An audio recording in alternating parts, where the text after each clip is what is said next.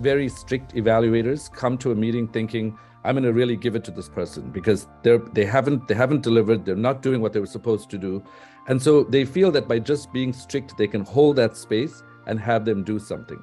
The problem is we all have mirror neurons in our brain. So even if you're not saying anything overtly, if you have the intention to get somebody, or you have an emotion of anger that you're not showing, it will automatically mirror in the other person's brain.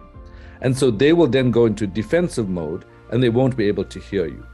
So the notion of coming to a meeting with a positive intention is super important because you want that to mirror in the other person's brain.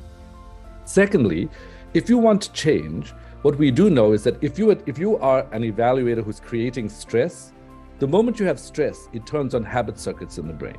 And people go back to doing what they used to do rather than thinking about the change. So you don't want to just have stress. The third myth is some evaluators feel, I don't have any time for games. This is a transparent process.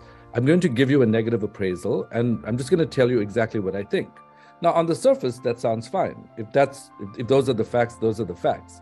The problem is the person who's hearing you, when you give them a negative appraisal, studies show that this actually decreases their trust. It puts them on defense. And as Indran pointed out, they actually start focusing on the past. But I did this, but I tried this, but this didn't work, rather than thinking about what they can do about the future.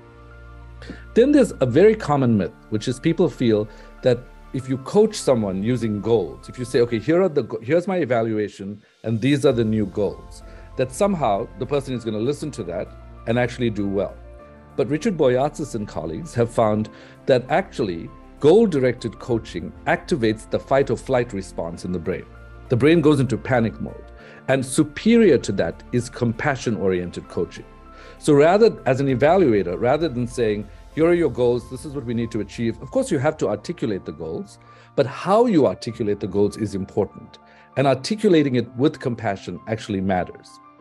Then there's a theory called selfish goal theory, where we all assume that if we tell someone what a goal is, they're going to carry it out. But any person working with a different environment or with a different government may have multiple other goals. For example, they may want to avoid conflict. And so you as the evaluator are saying, go and do this. In their minds, their desire to avoid conflict is greater. Similarly, if in an evaluation setting, if you're working with a government or you're working with any group of people and your conflict avoidance goal is higher, you as the evaluator want to try to understand that. Then there are other things as well, like ironic process theory, which was studied by Daniel Wegner at Harvard, who found that if you frame goals as do not do this, under stress, the brain does the exact opposite. So what we know is that how you frame the goals actually matters.